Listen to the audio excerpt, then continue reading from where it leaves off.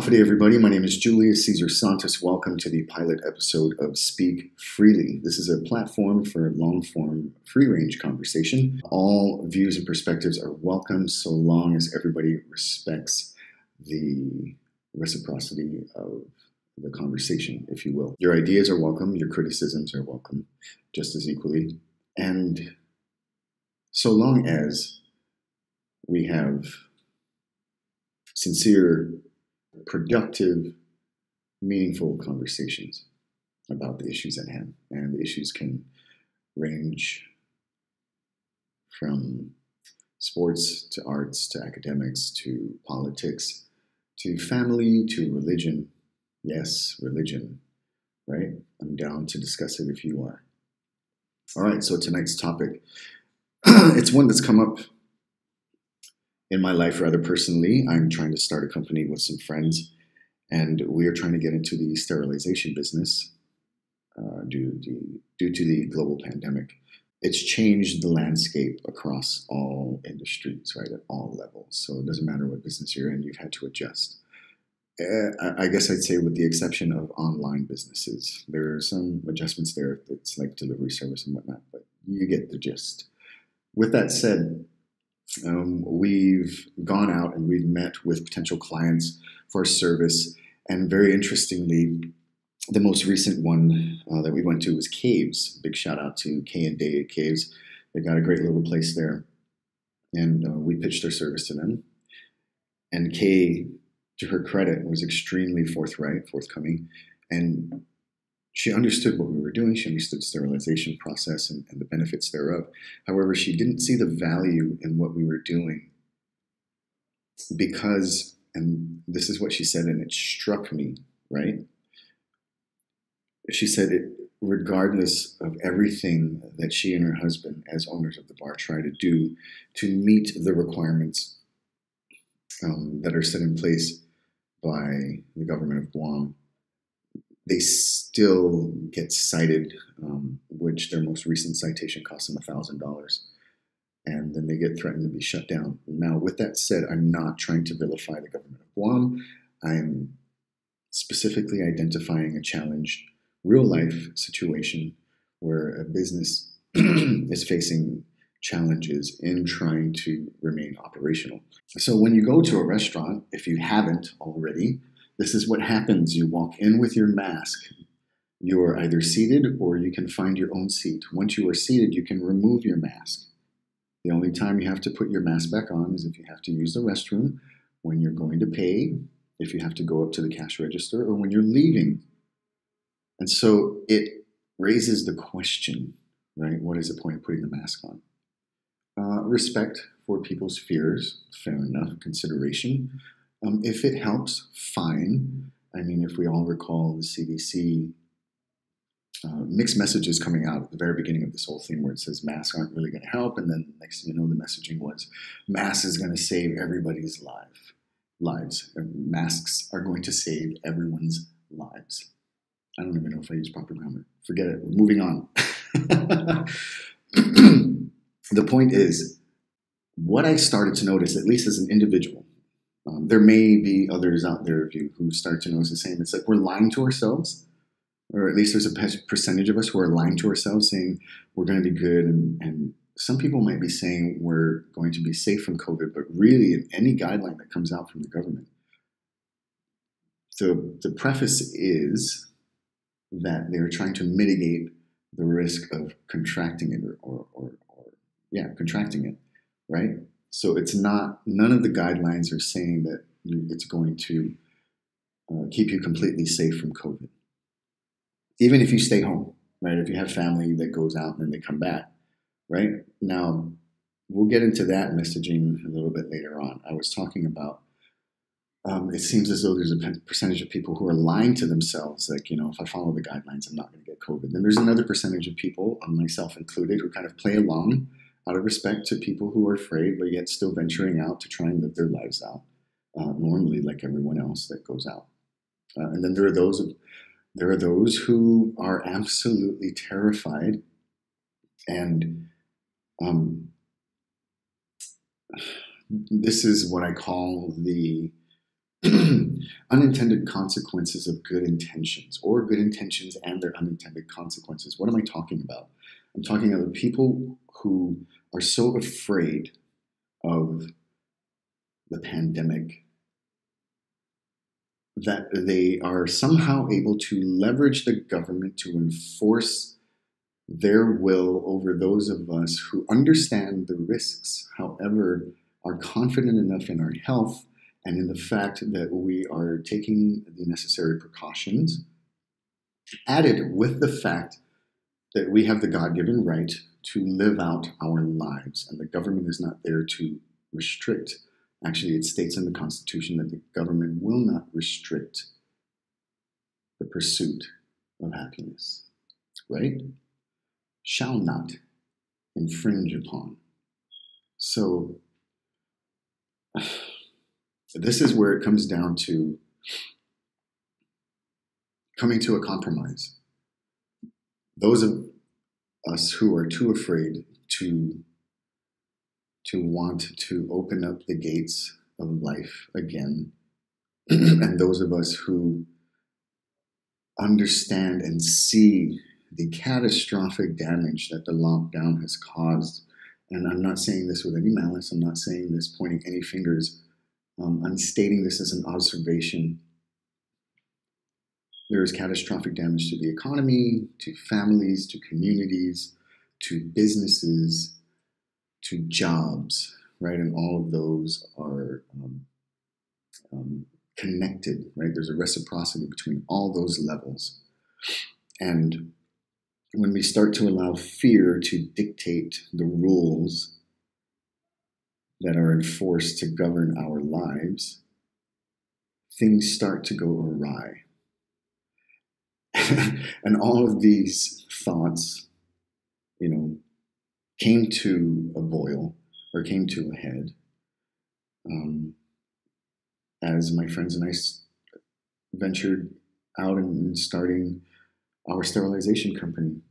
And I thank Kay and Dave over from Kaves for being very matter of fact and saying, I don't see the value in this service when we try to do everything that we can to meet the standards, and yet we get cited on the first infringement or, the first infraction. And so I guess one potential solution there is, rather than citing a business $1,000 on the first incident, if you will, perhaps you can give them a warning and educate them. It's interesting because these individuals, safety inspectors, right? Like, they were there to educate, inform, and assist, right? When they saw something wasn't right, they would work with the business owner. Now there's this reaction where they immediately fine. Now, fortunately, there's a process that one can go through. I forget what the language is, but you request for a consideration and say, hey, I didn't realize that we weren't in compliance, or there's human error that's out of the control of the owner. You can remind your employees time and time again, and your employees might be doing their best to stick to the regulations and the requirements. However, in the throes of their job, particularly at a place of employment where you're on your feet and you're moving quickly because you have to service multiple customers at one time, it's difficult to stay perfect all the time. And so should a safety inspector be there in that moment when there's an infringement, there seems to be an instinct to say, aha, I got you, rather than to say, oh my, look at the situation that this individual is in. I can see that they're trying to keep up with everything from the requirements to ensuring that the customer service is an acceptable level, and then assist them, right? Or talk to the manager and say, hey, maybe you can get some help for them, because I can see that because of the rush, it's causing them to slip up on some of the regulations in order to maintain the safety guidelines for COVID. And then we can get even deeper in that. However, I want to be very careful not to point fingers at anyone. I don't like the word fault. Whose fault is it? It's your fault. It's my fault. I like the word accountability, because when we talk about accountability, it's ownership of one's error, and there's forgiveness involved, and then there's meaningful, productive conversation involved in how to make the situation better, how to fix things if they can be fixed, and how to improve upon it as you move forward. The challenge with that is it takes courage. Take your relationship, whoever you are out there listening to this, if you're in a meaningful relationship, particular an intimate, romantic relationship, even when you're right in an argument, right? Even when you feel that you're right, there's always something or somewhere in the argument where you slipped and you became accountable for exacerbating the situation or putting a little bit of gas, in the flames of the situation. And so that's what I was telling my close friend recently. I was telling her that, when we start to get into a serious discussion, I start to slow down my thinking, and the impulse is to not even listen to the other person or your partner when they're explaining how they feel, whether it's in an aggressive tone or in a kind, soft tone. The impulse is to wait for your turn to speak rather than to listen earnestly and sincerely and honestly. I think that's another aspect of this podcast, this vlog, that I would like to employ, and I would like to hold any guest to the standard when they come on to speak freely. It makes the conversation really exciting when you have to control yourself. You shouldn't be guided by your emotions.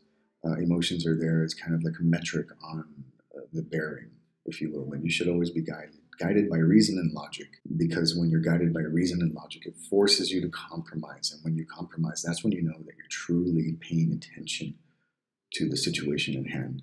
So as my friends and I are trying to start out this small business, imagine the challenges that we're facing to get contracts so that we can start to make some money, because you have to invest in yourself as an entrepreneur, as a small business, as at any level of business, right? You're investing in yourself. You're betting on yourself. You're believing in your vision and your dream and your plan, your plan of execution, right? The phases that you want to go through in order to expand and grow bigger, because as you do that as an entrepreneur, you create opportunities, you create jobs, you create situations for other people indirectly to benefit from how you're benefiting in your venture as you manage it properly, right? We have all of this vision and we're like, we can't even get a contract, because although we know we provide a superior service to most of the sanitation or disinfecting services that are out there now, people don't see the value because it doesn't matter what they do. They still face the challenge, right, of subjective safety inspections. Again, it's not to point the finger. Subjective means that each safety inspector has their own perspective on how they need to, not enforce, but to, I can't think of the proper word. I can't articulate what it is I think would be most effective and productive and most meaningful for the safety inspectors to, with respect to their standard operating procedures or protocols. What is the goal when they get to a location? It should not be to look for reasons to shut a business down, because again, the thought is, haha, I'm shutting down this rich person, da da da da da. It's like, no, you're shutting down a small business owner, right? It's a tough business, right? And then you have regulars, you have customers who are like, what, I can't go to my bar? And the employees are like, oh my gosh, that's like my part-time job, or like that's one of two jobs that I'm taking. It's like all of these things need to be taken into consideration. It's not just black and white, and not every business owner is a conniving, mustache twirling, looking out for a quick buck kind of person. And that kind of perspective is guilty until proven innocent. And our justice system is the opposite of that. It's innocent until proven guilty, because when somebody thinks you're guilty, it's like impossible to prove yourself innocent. So when an individual goes into a situation already thinking the worst, and you're looking for something, you're going to find it. You're going to create it. And so these are the unintended consequences of the good intentions of these policies and these memos. And, I believe in the cliche or the adage that the road to hell is paved with good intentions. I think when you say, well, I have good intentions, right? Or whenever somebody says, well, they had good intentions, it's always about a failure or something that wasn't completed. And I remember using that. It's almost like a precursor to an excuse for not completing or failing later on. And there's nothing wrong with failing or not completing. But if you're saying you have good intentions at the get-go, it's like, you got to have a goal. And you have to have a plan on how to meet that goal. How are you going to execute that plan? And so I'm not judging people. I'm saying these are the mistakes that I had to go through in real life. I had to reinvent myself several times in life. You know, I failed, and then I succeeded, and then I failed, and then I succeeded, and then I failed. Right? And then I'm starting to come back up. And I'm surrounded by people who believe in themselves, who believe in me, and collectively we've developed this wonderful plan. And I'm going to talk more about that. And so we'll get back into it. We'll talk about the mask etiquette as posted by DPHSS. That's the Department of Public Health and Social Services. This is the guidance memoranda. This one in particular is 2021-07. There's a part here where it says that the government requires customers and vendors to sign in a visitor log sheet. This one, it's like, okay, they're talking about tracking COVID, but you know, it's like an infringement of privacy, so I don't really want to get into that. That one I kind of just go along with, right? I have nothing to hide. With that said, I'm irritated that I have to sign it, because why do I have to tell the government where I'm going, right, and what I'm doing? It's like guys out there, it's like in a relationship, you already have to tell your chick, right? It's like, I already tell her, why do I got to tell somebody else? I feel like a kid again. All right. So, and every establishment is supposed to post at least one poster that promotes behaviors that prevent the spread of COVID. And it's like, that's fine, it's fair. You know, you're shoving it down our throats everywhere we go, right? But again, it's like the individual is sovereign. The government was not here to help us, save us, and to make our lives easier. The government was here to be an arbiter when there's a difference in a contract or an agreement, you know, and then we'll get into it. All right, now when it comes to masks, an EDE, that is, what is that called again? I always forget these things. Eating and drinking establishment. An EDE must require, 1, the wearing of face masks by all employees, vendors, and customers in the establishment and on the premises of the establishment. 2, customers to wear masks when not actively eating or drinking. Okay. Next section, an EDE, an eating and drinking establishment, should encourage 1, employees and vendors to avoid touching their masks once they're on their faces. 2, employees and vendors to wash their hands.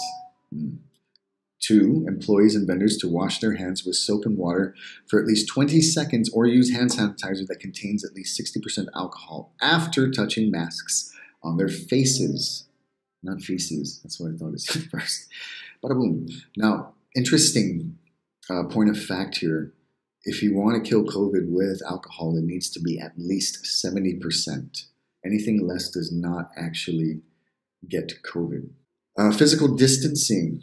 An EDE must limit the number of customers in the establishment based on current authorized occupancy rate with no more than the number of persons per table per party as stated in the most recent DPHSS guidance memorandum or executive order on gathering requirements. Currently, I believe it's 50% occupancy is now being allowed. So you're now allowed to make half the money you used to make. That's really what that says. And I know that people are like, oh, you're just being a jerk when you say that. No. If you feel I'm being a jerk when I say that, I'm sorry you feel that way. What I'm pointing out is that that is basically what that means to the establishment owner.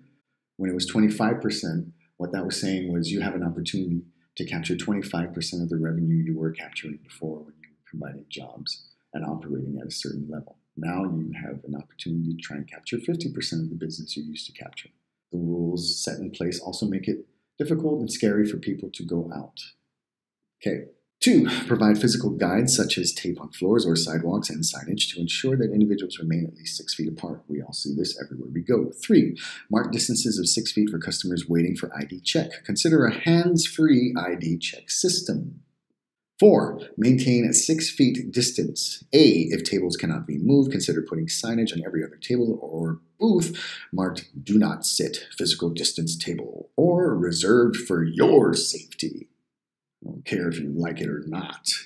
Number 5, remove bar stools at the bar or other locations where drinks are made and served unless the bar can maintain 6 feet between the bartender or bartenders and customers while ordering. 6. If it is a bar or tavern, establish a dedicated ordering area where customers can maintain a distance of 6 feet or implement practice where orders are accepted by servers while customers remain seated. 7. Prohibit customers from walking up to the bar counter and cashier after ordering except for takeout orders and cafeteria-style dining, food served by employees at the counter, which must have appropriate physical barriers between food employees and customers. 8. Require customers to remain seated at all times in their assigned chairs or remain in their standing area except for use of restrooms for booth indoor and outdoor service. Movement of customers between assigned tables, booths, or standing areas is strictly prohibited and not from the same party. 9. Required customers to wear face masks when speaking with employees. 10. If the EDE is a hotel, the ballrooms are allowed to operate under the following conditions. Here we go. A. Notification requirements as stated in the most recent DPHSS guidelines memorandum for dining services and in-person indoor dining. B and C, we're going to skip past that. 11, require ample distancing, minimum 6 feet, and installation of physical barrier, i.e. plexiglass with a top horizontal edge height of between 6 feet above the stage floor between musicians and customers when live music is provided. 12, ensure that the following preventative measures are taken for karaoke singing. A. Disposable microphone covers are used to completely cover the microphone between each use. The disposable microphone covers are properly disposed of in a waste receptacle that is within each reach by customers. C. The microphone be properly cleaned and disinfected between each use. D. Only one singer is allowed to sing at a time. E. That face masks are worn at all times while singing. And F. That no more than 6 people are permitted per party per private room. 13. Prohibit the use of dance floors. None of that around here. There'll be no loose foot in this town. Okay, if the EDE is a bar or tavern that have limited tables and chairs, more rules that tell you how to hang out with your friends. And EDE is encouraged to do what they tell you to do so that you can tell your customers how they can hang out with their friends. An EDE is not authorized to permit any on-site operations involving reservations to celebrate public or private functions like anniversaries, birthdays, weddings, graduations. Those are terrible. At EDEs and other public venues where the total number of guests exceed 25 individuals. Oh, okay, so you can have them, just not everyone that you would like to have there. Do you understand? Do you see where this is going? Like, we get it, right? I think that most of these are common sense guidelines. The interesting thing is, and I saw this for myself, I went out a couple of weeks ago. I don't really like to go out anymore. I will go ahead and say it. I'm too grown for the club scene already. I'm 42 years old. I'm too grown for that. Like, the debauchery is beyond me already.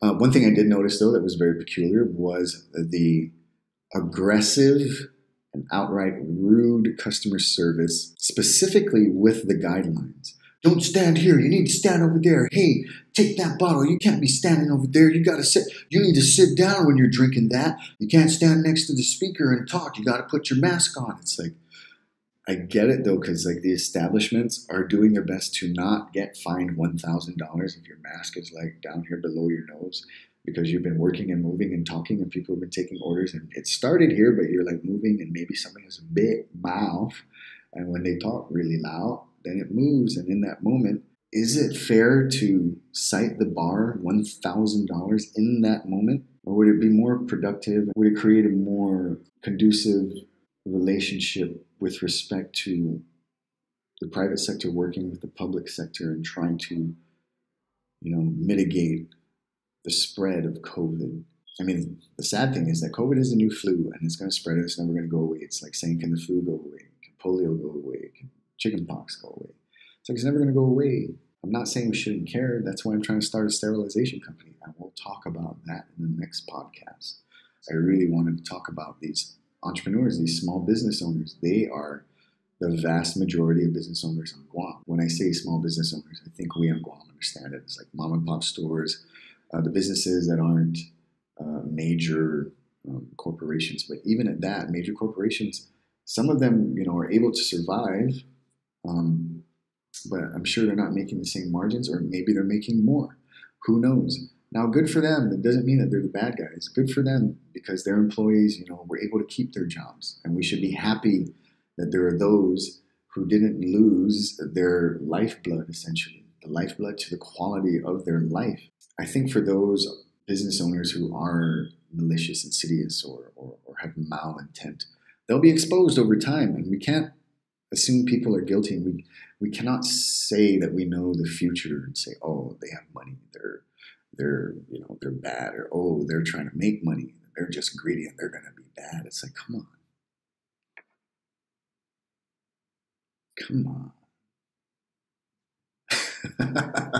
That's not really an argument. However, I'm kind of exhausted right now. So I think that's all I'll say on that for now. Again, big shout out to Kay and Dave from Kaves. It's a great little establishment. When you have a chance, go in, check them out. Tell them Julia sent you. Until we see each other again, speak freely.